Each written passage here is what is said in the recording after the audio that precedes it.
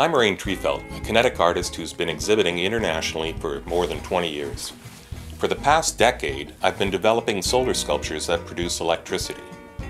My solar sculptures can be scaled to provide power for your municipality or a major corporation.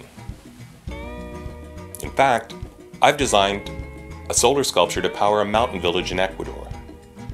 Ralph, who's with you today, and I founded the Kinetic Art organization in 2001.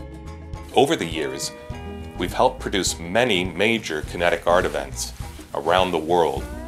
Today, we're ready to take this to the next level in Boynton Beach with a solid international outdoor exhibit, symposium, and cross-curricular educational program to complement the activities. I'm excited about this opportunity today and am looking forward to seeing you all next year.